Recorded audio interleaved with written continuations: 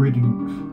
My name is Mr. Cooper, and this presentation is called The Right to Issue Credit Money. Congressman Patman interviews the governor of the Federal Reserve banking system. On September 30, 1941, Marriner Eccles, the governor of the Federal Reserve System, testified before the House Committee on Banking and Currency.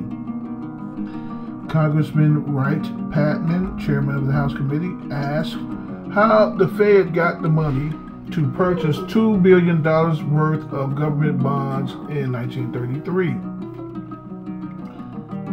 How did the Federal Reserve get the money? We created it. Out of what?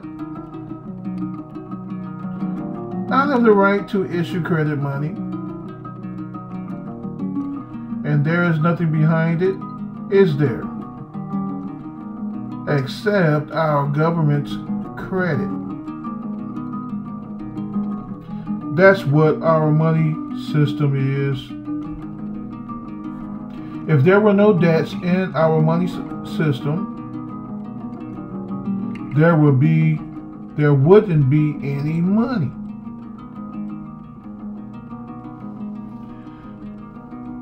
That was what you just heard was an actual conversation with Congressman Wright Patman. I shall continue. To receive credit, one must have collateral, right? If so, what constitutes the collateral for the United States? Is it not land and labor?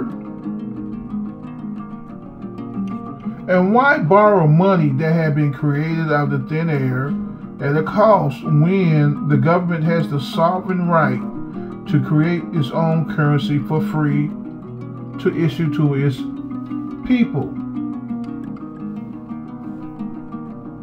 Since interest does not circulate within the economy, interest manifests in the form of real estate lost to bankers and other properties, right? And an exploited laboring class.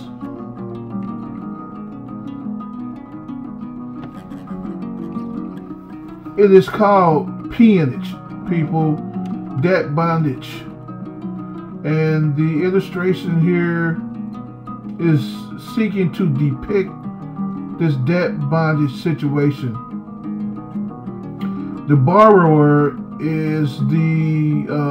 was being depicted is the public sector, the corporate industrial sector with the entrepreneurs.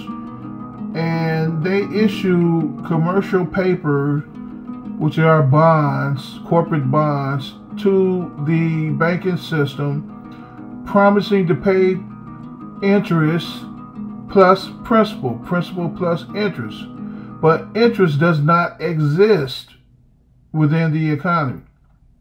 The lender, which is the commercial banks that lend the money to corporations and other businesses, they create the money out of thin air and then they loan it to the borrower. The loan of P. P stands for principal. The principal is the face value that is printed on the dollar. If the corporations, more than likely, they do not receive any physical cash. It's just an accounting entry within the computer, more than likely. And when there's time to spend hard money, the money is made available, I'm sure. The money supply is ex nihilo, which means out of nothing, excuse me. Our money supply had been created out of nothing. And we have to pay interest on the money that we borrow, but there is no interest money in circulation. Only the principal circulates. Therefore, we are all competing for the same pot of gold that had been created out of thin air, created out of nothing. We are all competing to pay interest. Look at these corporate bosses, if you will, corporate folk. They all are racing to get a hold of the same pot of gold. Everybody cannot win. Default is imminent. Velocity of money will not suffice. This is fool's gold. Why race to pay interest when we the people can create our own money for free, and we wouldn't have to go through this absurdity, right? All businesses have an interest burden. These are the words of Thomas Jefferson. He said, "And I sincerely believe that banking establishments are more dangerous than standing armies, and that the principle of spending money to be paid by posterity under the name of funding is but swindling futurity on a large scale." Now, what does that mean? Swindling futurity. It's simple. You're cheating the next generations to come. When you borrow money and then you put it off to be paid back at a future date so that your children will bear the debt burden. That is wrong, that is immoral, that is inhumane. And if you don't think that Thomas Jefferson was not on point, look at this. This is the national debt clock. Our national debt as of Christmas Eve, around, I think I took the snapshot around 11 or 12 in the morning, in the afternoon rather. I forget exactly, but it was this Christmas Eve 2023. The national debt is $33.9 trillion, roughly $34 trillion. Each working person is responsible for the debt of $260,000 roughly. That is your responsibility, believe it or not.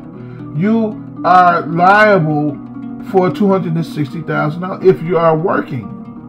If you are not working, then the total beside it is $100,967 is your debt burden. Believe me, you will be paying some of this. It is impossible to pay all of it.